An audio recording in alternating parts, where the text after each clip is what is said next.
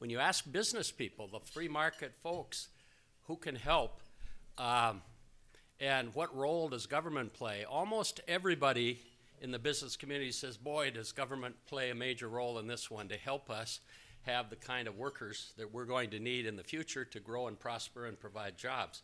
So I really endorse this notion. Thanks for all of you for coming. And happy Valentine's Day, or happy pre-Valentine's Day. You know, I used to run the Minnesota Business Partnership, and one of the things we did was we worked with Dun & Bradstreet and others, and we went out and we asked owners and operators of business, kind of like you're being asked today, a series of questions, the same series of questions every year.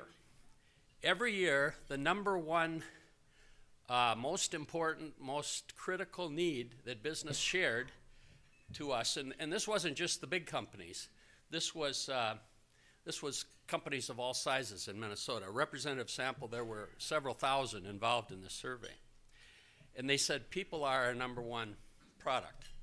People are our number one concern in our businesses.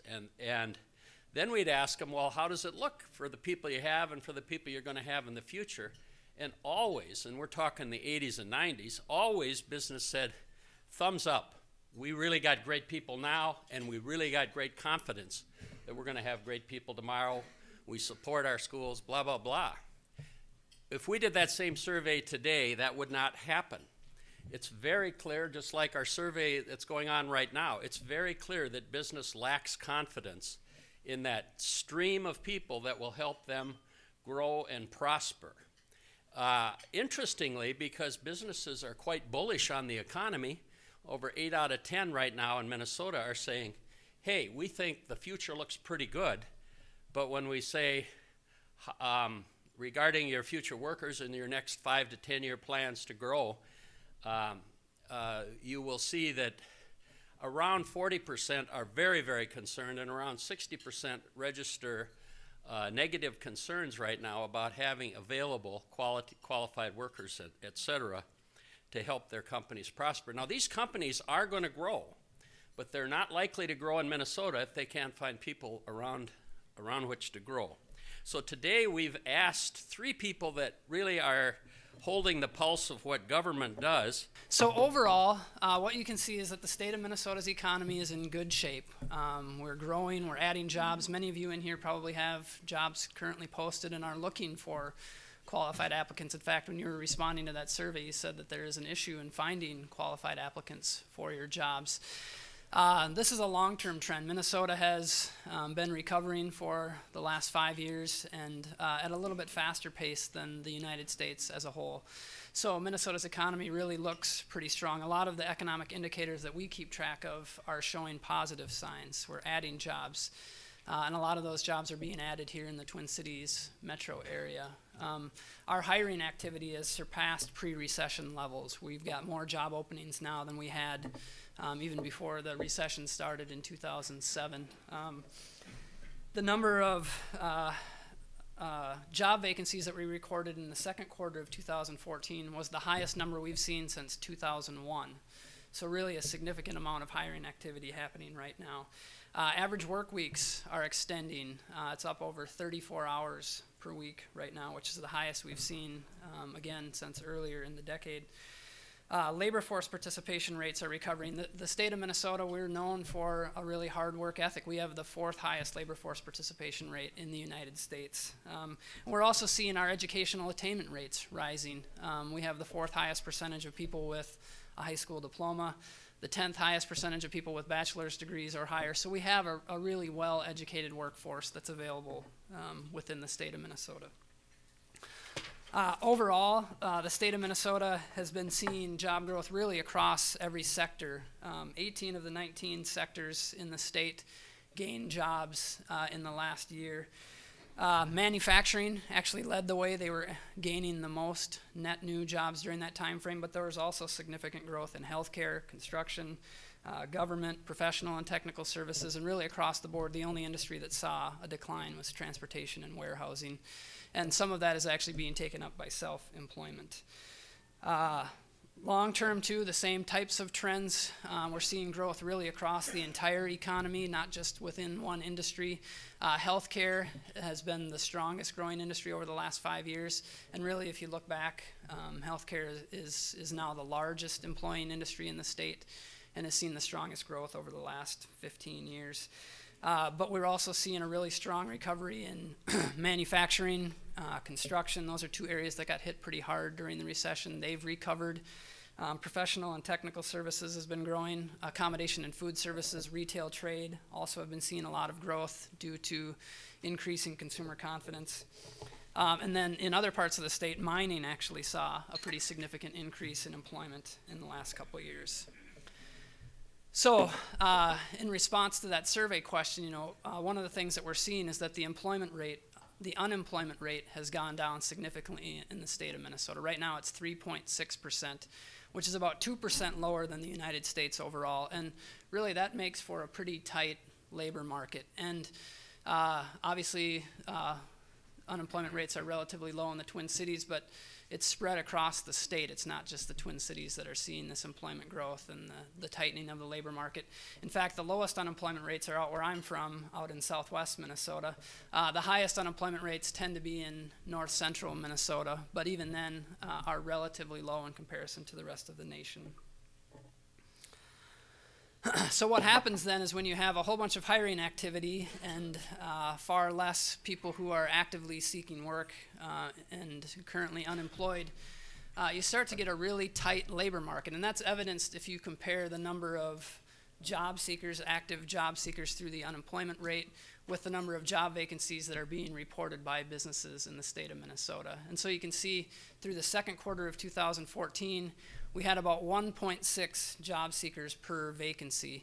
That's a really tight market because if you think about as you're trying to do your hiring to find the person that has the right skill set that you're looking for, when you're competing with all of these other job vacancies, what are the odds that they have the right skill set for your position? And it's a much different market than it was in the midst of the recession. If you look, there was actually 7.7 job seekers per vacancy at the height of the recession in the second quarter of 2009. That's a lot easier environment for businesses to find qualified employees for the job vacancies that they have. Now, as the economy has gotten better and more people are getting placed into the labor force, we've noticed some trends, though, that are a little bit concerning for us. Not every labor force group has been getting placed at the same rate, and there are still some disparities within the state of Minnesota. One thing, Minnesota has a pretty significant disparity in the unemployment rates for different minorities, and so the unemployment gap, in fact, is one of the largest in the United States. Here. But there's also a challenge for some people who have been long-term unemployed, who've been unemployed for longer than 6 months or a year, in getting placed back into the labor market. And then there's also been some challenges for people who have post-secondary education, which may sound a little strange when we talk about having a skills gap and having a hard time finding qualified employees. So DEED actually tried to study what was happening behind this skills gap issue. And two interesting things came up. One is a skills gap is when you can't find people with the right training or education for the job that you have available. And that certainly is happening in certain instances. But we're also seeing a lot of evidence of hiring difficulties, issues where people aren't able to, employers aren't able to find people, not because those people don't exist, but because there are demand side factors that aren't lining up for them, such as unattractive work hours, maybe uncompetitive wages, maybe the schedule or geographic location. That's certainly an issue out in greater Minnesota. I was talking with Dave before the meeting started here, and he was saying, some of the challenges that you can't find enough people within your region to recruit for that. So we did some additional research with employers to find out if you have those jobs open, why are they staying open? And it really is kind of a fascinating report. DEED also does an employment outlook, trying to look at what's going to happen in the future. And so we do 10-year projections, and in the next decade, the state of Minnesota is expected to continue to see job growth. In fact, we're expecting to see about a 7% growth in jobs over the next decade, which would amount to about 205,000 net new jobs, jobs that don't currently exist and that are created due to new demand from businesses. Now, of course, there's a lot of things that we can't predict between now and then that might change those projections, changes in technology, and that's one of the ways that employers deal with labor force shortages, legislative changes, wars, recessions, those types of things that we can't always predict accurately. But in general, our guess is that the state is going to continue growing, and we actually ratcheted back projections a little bit because of this issue of labor force growth. We won't see as fast of labor force growth in the next decade as we have in past decades. And it becomes an issue because in addition to the 205,000 net new jobs that we're expected to create, there's also going to be about 675,000 jobs that need to be replaced due to retirements. People who are moving out of the labor force because either they've made enough money that they don't need to work anymore, or maybe have reached retirement age and would like to enjoy that portion of their life. So the way that it looks, if you're looking at specific occupations, is that in each case, occupational groups are going to have way more replacement openings than they're going to have net new job growth. And of course that's important because as you're aiming people at careers, you don't necessarily need to always look at the fastest growing jobs. You also need to look at demand from replacement openings due to people either retiring or changing careers completely. There are a couple spots where the net new job growth is going to be close to or equivalent to the replacement openings. That's personal care and healthcare support, which tend to be lower wage and lower skill types of jobs. And it's interesting because, again, a lot of what we hear is that we have skills gaps, or that we need to have focus entirely on post-secondary education. And that's certainly a worthwhile goal, and that's one of the reasons that Minnesota has had such a successful economy over time and coming out of this recession. But a lot of the jobs that are available in the state of Minnesota require a high school diploma or less, and then you get some sort of on-the-job training.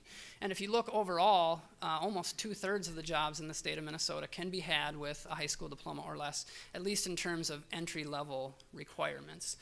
Now, that being said, the fastest growing jobs in the state of Minnesota are expected to be those that require some post-secondary training, whether some college, a certificate, associate degree, bachelor's degree, or higher.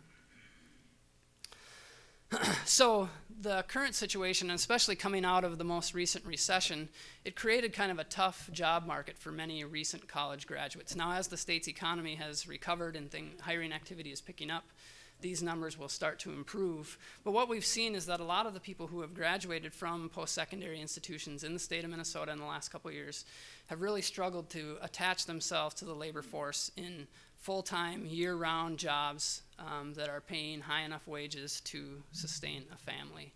And so one of the challenges that we have is, if employers are talking about a skills gap, is making sure that our labor force supply is aligning as well as possible with labor market demand. And of course, part of the challenge is that because the state is expected to see relatively modest growth at 7% growth rate over the next decade, there isn't expected to be a whole lot of net new job growth created in the state of Minnesota in comparison to the number of replacement openings that are needed. And a lot of the largest occupations, again, like if you're looking at the state of Minnesota as a whole, the largest occupations are in office and administrative support, sales and related occupations, and then food preparation and serving related.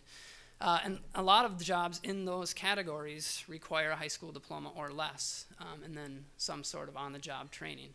Although you'll also see as the scale slides down, there is faster growth expected in some of the job categories that require higher education. One of the things that happens then, especially during this recession, is that over-education within the market tends to push the unemployment rate down the educational attainment scale. So for people who have post-secondary education, A lot of times employers will look at them more favorably when they're doing their hiring, and that may end up displacing people with lower educational attainment, which tends to raise the unemployment rate for those groups that have lower educational attainment. And you can see the red bar there is showing the unemployment rate by educational attainment within the state of Minnesota. And as a consequence of that issue, then, we have a lot of people who have 4-year degrees who are working in jobs that wouldn't typically require a 4-year degree. Now, certainly some of these people are working in those jobs by choice, whether it's something that they enjoy doing or it's a good match for their skill set. But there are many occupations where people with a bachelor's degree are simply overeducated for the job requirements. A lot of people with bachelor's degrees are working as retail salespeople or secretaries or childcare workers or nursing aides or cashiers or things like that. And so, again, one of the challenges then for our post-secondary education system and our labor market is to do a better job of aligning skill sets that are in demand with job vacancies within the state of Minnesota. This is an example of different fields of study that are produced from Minnesota's post-secondary institutions. And so you can see on here, we've got engineering, construction trades, computer and information sciences, health professions, engineering technologies, business management, and marketing. All of those are degree areas that tend to have higher placement rates and tend to result in higher wages for those workers. The educational programs that are listed on the bottom: visual and performing arts, transportation, communications, area, ethnic, cultural, gender, and group studies, history, and theology, tend to have much lower labor force attachment rates. They have a harder time finding full-time, permanent, year-round employment, and the wage rates tend to be lower. So what that means is there's a misalignment between those specific skill sets and what the labor market is currently looking for. So this table shows employment outcomes for graduates from specific fields of study, and this could be used with any of those different degree programs that we talked about on the last slide. So for example, people who are graduating from computer and information science programs in the state of Minnesota, a lot of them are getting placed in permanent, full-time, year-round employment in industries that you would expect to see using computer and information science workers. So professional and technical services, information, manufacturing, and the wage rates tend to be commensurate with what you would see for a 4-year degree in computer science. In contrast, then, not to pick on visual and performing arts, but that's an educational program that doesn't fare as well in the labor market. There isn't as much demand for people with those specific skill sets. And so the largest industry of employment for visual and performing arts graduates are retail, trade, and accommodation and food services. And again, those people are likely overeducated for the jobs that they're taking. So what does this information tell us? Well, if wage and employment rates are the outcome of the interaction between supply and demand, they tell us a lot about what's in demand in the labor force right now. Obviously, computer and information science graduates are doing quite well. It's easy for them to get placed. They tend to earn back significant amounts of money. And in contrast, there are other degree programs that maybe aren't as in demand within the state of Minnesota right now. Providing this data to young people, to especially as they're selecting a major, maybe selecting a school. Also providing it to incumbent workers who are looking for additional training, providing it to job counselors, high school counselors, helps people make important decisions for their future. We don't want to discourage people from investing in education. It's a wise investment. But we want to help them make sure that they're aligning with what the labor market is looking for to help you guys solve that issue of workforce shortages. So with that, I will hand it over to Chancellor Rosenstone. And thank you very much for the opportunity. Either solve this problem or we will not be competitive. It's not about competing with Kansas and Iowa and Wisconsin, the Dakotas. It's about competing with Switzerland and Germany and Japan and Korea.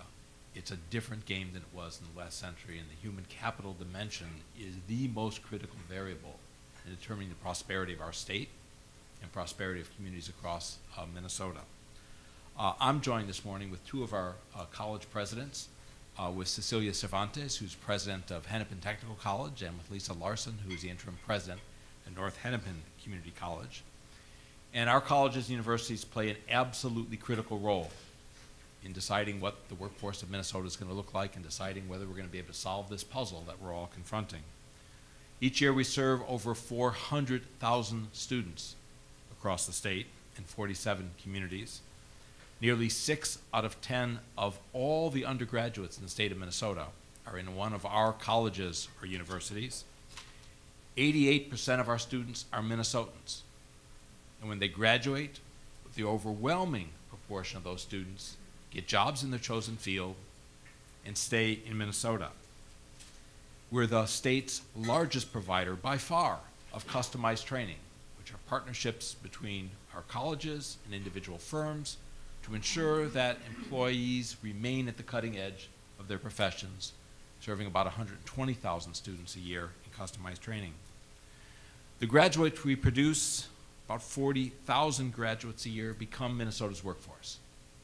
Our graduates are 9 out of 10 of the state's mechanics, 9 out of 10 of the people working in manufacturing, 8 out of 10 in law enforcement, 7 out of 10 in the trades, 7 out of 10 in agriculture, 3 out of 4 nurses, 1/2 of all the teachers, 1/2 of all the business graduates, and 1/2 of those in information technology.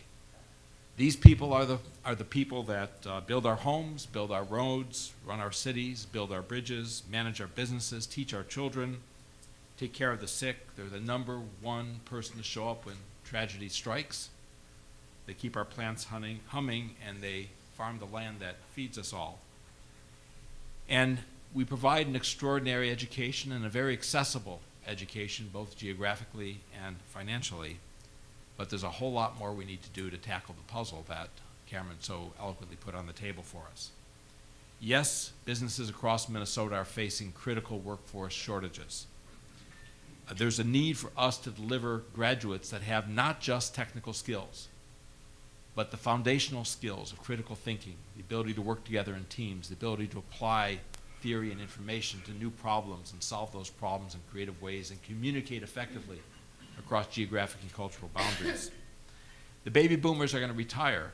If you take Cameron's data and play it out just 5 more years, 15 years from now, we're going to have to replace nearly 1.3 million baby boomers. Plus, there's going to be, we hope, growth in our economy, which creates the demand for new employees as well. How are we going to solve that puzzle together? Recognizing that the graduates of tomorrow have to have even more skills and more capabilities than the workers that they're replacing. The data coming out of the Georgetown work is that 74% of all the jobs in Minnesota in 2020 will require some post-secondary education. But as Cameron appropriately pointed out, barely half of those jobs will require a baccalaureate degree. They'll require certificates or diplomas or associate degrees for the work that needs to be done in Minnesota. And there is no other state in the nation that requires a more highly educated workforce than Minnesota. And if we screw that one up, we will not compete, as I suggested at the outset. The 3.6% unemployment is great news for Minnesota. It makes this puzzle even tougher for us to solve together. And as Cameron suggested, and as the state demographer has pointed out, we will, between now and 2025, see a continual dip in the population growth of our state, down to a record low 0.1% in 2025, meaning that our ability to produce the human beings we need to fill the jobs that need to be filled is slowing down as a result of the slower population growth. And we also need to keep in mind that over the next 25 years, 2/3 of all the population growth in the state of Minnesota and 100% of all the population growth here in the metro area will be among people of color, people who traditionally have not been well served by education and higher education. And if we do not find a way to close the gaps that exist across education in Minnesota, we will have a humongous shortage of talent in order to fill the jobs of the future. Simply put, we cannot afford, given the slowing growth of our population and the demographic changes in our state, we simply cannot afford to leave anyone behind. And at the same time, we also need to own up that for many Minnesotans, higher education is simply too costly. So these are the puzzles we need to solve, and I think it's time to stop admiring the problem and get to work. And the essential question is, how are we going to solve these challenges?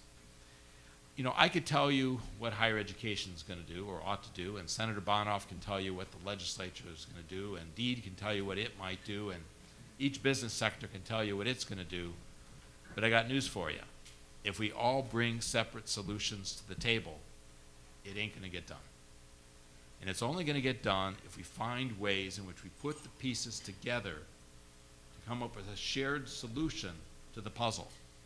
Because it requires us getting the information we need. It requires us responding and creating the programs to deliver the graduates you need. It requires us working differently with K-12, because we can have perfect programs turning out exactly the skill sets you need and instantaneously make the changes you need. But if we can't fill the seats in those programs, because students don't want to come to welding or advanced manufacturing or precision manufacturing or mechatronics or whatever, we will not get the job done. We got to think of the totality of this system, as Cameron has suggested, and it does require us working together in some fundamentally new ways. So this is how we've been trying to do that, and it's all been done in partnership with you. We began, when I arrived, we began by listening. We worked in partnership with DEED and with chambers across the state of Minnesota to conduct 55 listening sessions, sector by sector, in every community around the state, to get a better understanding of how well we were doing in turning out the graduates you needed to make your firm successful and to meet the workforce needs. We went back, we started retooling our programs, we turned some programs off, we turned some new programs on, and following on Representative Carlson's point, we still do have those local advisory committees that are program by program meeting with their industry partners to make sure in real time that we're getting an alignment with what their needs are. And each college has a foundation board, which is largely these days, as in the case of Hennepin Tech, a foundation board led by industry partners to help think about the totality of the college. That's good work, but it simply isn't enough. It isn't enough because the problem is a little more complicated. So the data Cameron shared with us is terrific data. But the data, depending on the source we get, is between 6 months and a year old. And it's no fault of DEED. They're working with the data as fast as they get it. So let's think about this. We get data that we all use that's even 6 months old. We sit down and our faculty in 24 hours make the adjustments in the program to get it right. And our faculty always work that fast and we always get it done that quickly. But let's assume for the sake of argument we do get it done that quickly. We get the data from DEED the day after they get it. We get the program adjusted the day after we get the data. And the first graduate's coming out 24 months later. Or in the case of a baccalaureate degree, 4 years later. We're skating to where the puck was. And that simply isn't good enough. That doesn't give us a competitive edge, and that will leave a structural gap for eternity, because the industries are moving faster than 2- and 4-year lags. And we need, at a minimum, real-time data about what the specific skills needed industry by industry are, not data that are even 6 months old. And we need that data in the hands of employers, employer advisory groups, colleges, universities, and I would argue in the hands of high school students, so they can begin to see exactly what Cameron was suggesting. What are the skills needed? What are the hot careers needed? And how do we make sure that if we have a great program, we're actually able to fill the seats to produce the number of graduates we need with skills closer to the real-time skills? But let's think a little harder. What happens if we were able to engage in data analytics and conversations that would allow us to work together to think out ahead 6 months, a year, or 24 months? And that's hard work. And that's not something any of us have done a very good job on, quite frankly. But if we can do it in a way where we're skating to where the puck's really going to be, always making adjustments along the way because the forecasts are going to be somewhat fuzzy, then we're going to be in a position to really get ahead of this, have total alignment between what the academy's doing, what the pipeline's producing in terms of students to fill those classes, and what your needs are. That's precisely the work that we've been doing the last 2 years. In partnership with DEED, in partnership with the Chamber, Bill Blazer's been involved in this, in partnership with workforce centers around the state, 90 businesses across the state, foundations the United Way, and that is to identify the information systems that'll move us from lag data to real-time data and eventually to thinking out 6 months to 2 years in advance. We ran pilots this summer, tremendous, tremendous results embraced by business as well as higher education, workforce centers and the like. Those results have been turned over to DEED. They'll be brought to scale statewide this year. And we're working on putting together an advisory board led by business to make sure that we're going to continually have the accountabilities to make sure that those data are available and will be available to K-12 as well. We got to skate to where the puck's going to be, and we need to do it together. Third point, we have worked with great assistance from legislation, from a legislature in 2013, assistance of Commissioner Poggemiller, assistance of Commissioner Brenda Casilius in the Department of Education, the governor, to think differently about how we align high school and post-secondary education.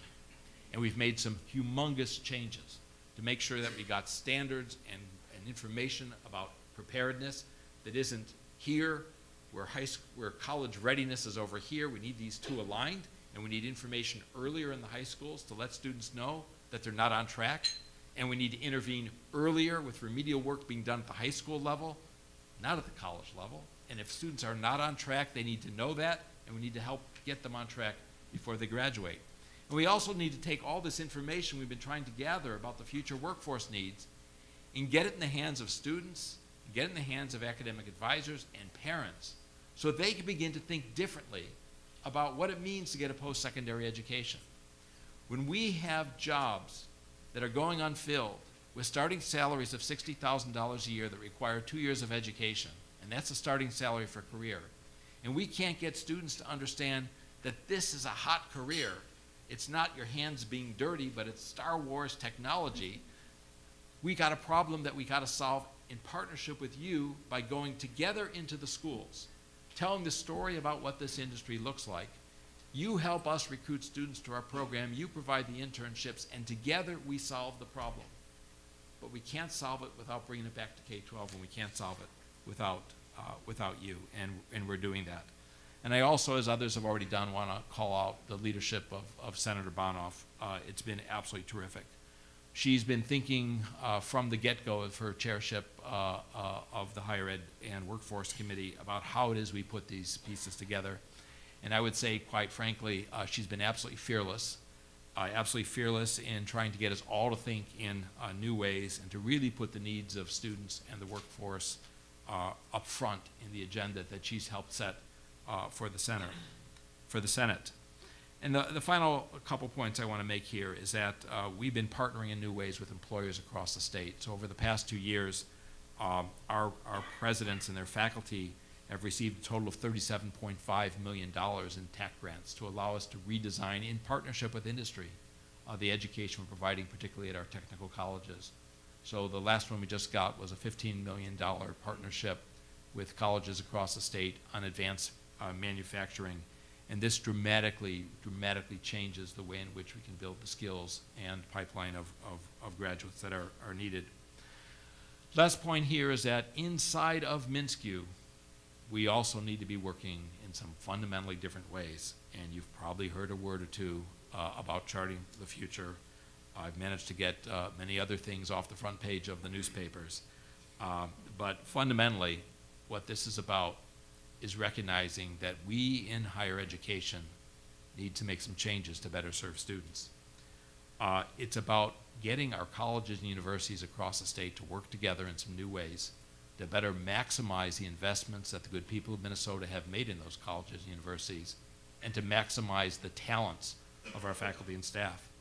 It's about working in new ways to make education more affordable. It's about working in new ways to graduate more students and to graduate them faster in a more cost-effective way. It's about working together in new ways to make sure that those students are actually prepared for the jobs of the future, and that we can demonstrate that they are prepared for the jobs of the future. Graduation rates have to increase. We have our own achievement gap in MNSCU between students of color who start and non-students of color who start, and we have to close that achievement gap, particularly given the demographics I shared with you a few moments ago. We need to be in a position where if you come to one of our colleges and you already know the material, you shouldn't have to sit through the class a second time. in order to get credit because the degree program says so, why not just be able to take the test, demonstrate you know it, and get credit for your prior learning? That enhances affordability, it speeds time to completion, and it will speed student success. And when students move from one institution to another, it has to be seamless. They can't lose credits, it can't slow down progress, it can't raise costs. And when we graduate a student, it's not just a matter of saying that she has sat quietly for 120 credits and achieved a B average. We need to be a whole lot more specific about the capabilities of those graduates and how those capabilities align with the needs that you're trying to fill. As you've probably read, this has made a few folks nervous. I get that. Change is sometimes stuff that makes folks a little nervous. But I work for the students, I work for you, I work for communities across Minnesota, and the commitment is to do what we need to improve the quality of the education, the quality of our graduates. And I also want to thank Senator Bonoff for her support for the work we need to do. She knows we need to do things differently. She's an advocate for pushing us to do things differently, and her support of the changes we're trying to make has been absolutely critical. And I'm not bashful, as Senator Bonoff is not bashful, about speaking up for the stuff that we just got to do better.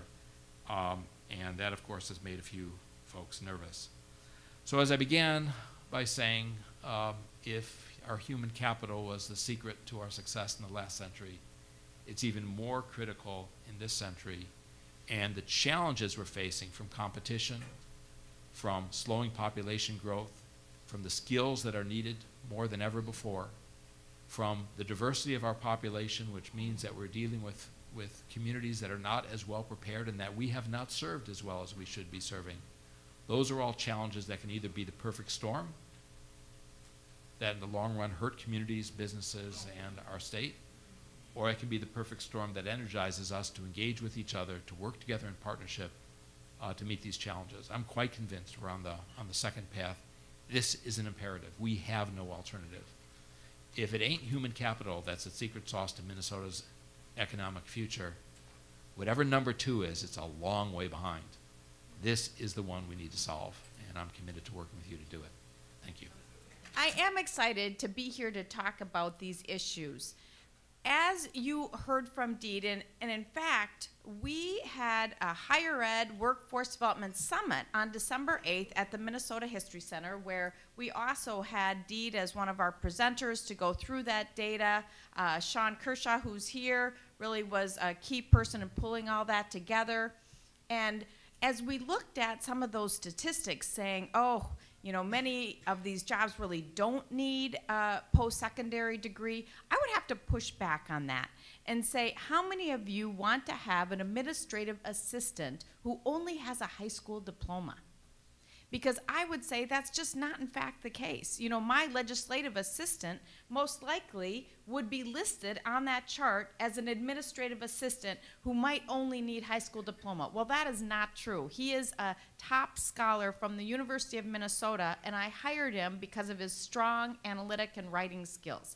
And I think if we look at many of the jobs that might be listed there, well, you start in an entry-level way, but we hope that you have the potential to actually be management and to be leadership at wherever you start. And so I'm somebody who says, no, each and every Minnesotan ought to have a post-secondary degree, and that's what we should stand for, because if we want Minnesota to lead this nation, we don't want to undertrain our future workforce. And so I'm always going to push back when I hear those statistics. As we look at how to solve it, I have talked about this before with TwinWest, but I haven't had the time to really take you through how we approached it, what the package we put together, and what's going to be required to make this work. And so it's perfect that I'm sitting right across from Luann from the Advanced Manufacturing, who's been my partner all throughout this. Last session, we passed legislation that we called the Pipeline Project, and you heard about that, but I've now been asked to drop the pipeline name because there's been a little controversy over some pipelines in the paper, and so I've moved to now talking about it as the earn while you learn approach. The Keystone Project, because it's key to our future. So last session, what we did is we picked, just like Deed identified, the various industries that were the emerging strong industries. We put them in legislation, and we said health sciences, just like you identified, advanced manufacturing, IT, and then agriculture, because we know agriculture is so important to the future of Minnesota and really to the world. We are responsible for feeding the planet. When you look at, we've got Cargill here, we've got General Mills, we have so many of those companies that play such an important role. So we picked those 4 industries, and then we did build advisory councils. We brought the industry leaders together. So we had folks from Cargill, from Land O'Lakes, from Hormel, from the pork producers. In IT, we had Target, we had Best Buy, we had Deloitte, we had Thomson Reuters. They all came together, joined by the folks from MnSTU, the folks from University of Minnesota, and we said, okay, let's take this dual education approach and figure out, can we do this in Minnesota? So stepping back, in other places, particularly Europe, where this is something that is just common everyday course, in Germany, for example, 65% of students, when they leave high school, do so in partnership with a company. They're actually hired by that company. Call it an apprenticeship if you want, but it's commonly referred to as dual education, because dual meaning, number one, you're getting on-the-job training because you work for the company, but at the same time, you're in a higher ed institution getting classroom-related instruction. And it could be a 1-year program, a 2-year program, or a 4-year program. And so we said on these advisory councils, what jobs could we test? The benefits of this kind of approach, when you look at what are the challenges we face, you've got the overwhelming student debt on the one hand. You've got students who, once they incur that debt, they finish and say, but can I get a job in what I even studied? And you've got businesses who, you know, we've got all these students coming out with this high debt who are saying the kids aren't even trained. So this approach actually solves for all of it. It says they're not going to have that kind of debt because they're going to be working while they're in school. Number 2, they're going to learn those on-the-job training skills, so when they're done, the companies aren't going to say they're not trained. And then we hear often, most times, that the soft skills are what our millennial generation is really missing. They don't know how to do a memo. They don't know how to look every person in the eye and shake hands and say, you know, welcome to the office, or whatever the soft skills are that I hear about. They don't come on time. They don't have the work ethic. I actually reject all that. I think they do. I think they just haven't had the proper training and mentorship to be able to execute it properly. So if you give them the time to be on the job training, they're going to learn those soft skills, and they're not going to get discouraged. Oftentimes kids drop out or they get discouraged when they don't feel like their higher education is relevant to their future. And so when they're on the job while they're in school, they understand the relevance of what they're doing. So that's really the idea. But then you say, okay, well, how are you really going to do this? How are you going to have this happen when in our culture, that's not how we do it? In our culture, we've begun to understand the importance of internships, but unfortunately, the early way of doing internships has been free internships. So the kids, it really actually causes an even worse achievement gap, because then the kids whose parents can help them while they're doing a free internship have a better chance of getting a great job after, and those who are working 2 jobs just to stay in school, there's no way they get to do that free internship, and so again, the playing field is not level. So in this scenario, that is taken away. So number 1, you don't have the debt issues, you have the training, they're skilled in the way you want, but then the question is, how are we actually going to execute and implement that approach?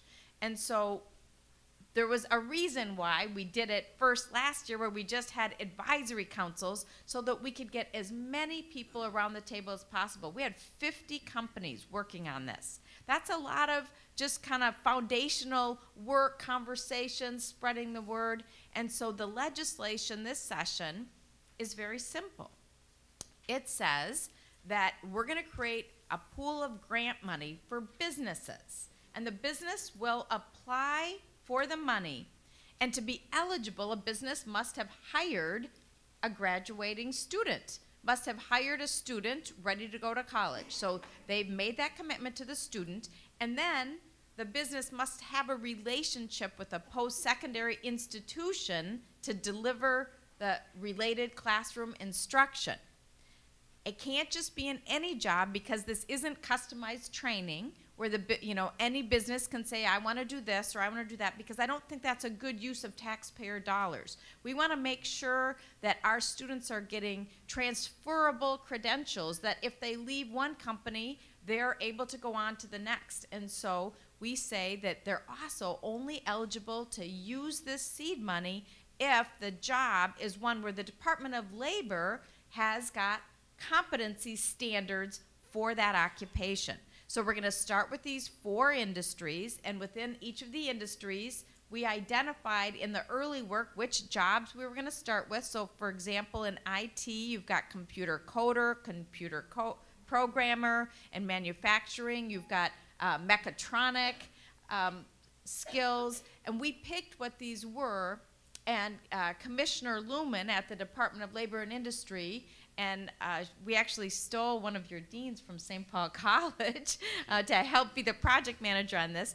They've been working very hard with subject matter experts to list the competency standards. So again, like Chancellor Rosenstone said, rather than just have it be about degrees, the thing that makes this work in Europe is that the industry says this is what somebody needs to learn and know in order to be qualified. So we're going to put those standards out there, and any institution can deliver the training as long as those standards are embedded in the curriculum. So it sounds complicated, and that's why I'm glad to have the time to really take you through it. But I look, for example, at Chase Anderson, who's the superintendent of Wayzata Schools, and one of the missing links, to be honest, Superintendent Anderson, is how are these businesses going to meet the students? So I really, think that's going to be up to the K-12 and the business community to solve together. But a couple different ideas. One is there could be, community college fairs where the businesses can also come.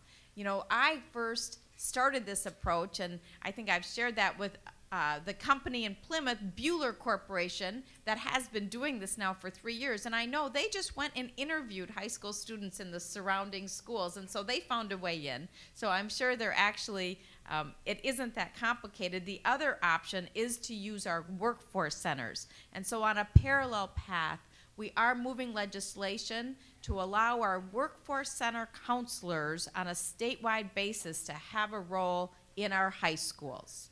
We did a test 2 years ago where we said 3 workforce centers, take your workforce center counselors and go into the high schools and see if you can be effective in introducing the students to their careers. That was so successful that now there are a couple bills moving forward where we take that statewide. So I think those are some of the potential solutions. But you in the audience, I would request, and I can tell I'm getting he wants me to stop. All right. The last thing is, when this bill passes, please, businesses, try it. Try applying for these grants, hire these kids, and be the ones that spread the word, because we in the TwinWest community are the leaders, and we're willing to get started. So thank you very much. Let's give our panel a hand again. Thank you, guys. You did a terrific job. I don't know about you, but it is refreshing to have some real solutions, ideas, etc. And I think business is going to have to always be at the forefront of all of this. So the challenge for us to step up and be part of that is really important. We want to just real quickly remind you about our leadership luncheon coming up next week on Wednesday. I think we have like 2 or 3 seats left. So I'm looking at Allie back there. We only have just a couple left, so get registered for that and join us. We're back here on March the 13th, and we look forward to having you all join us then. Thank you for your time today.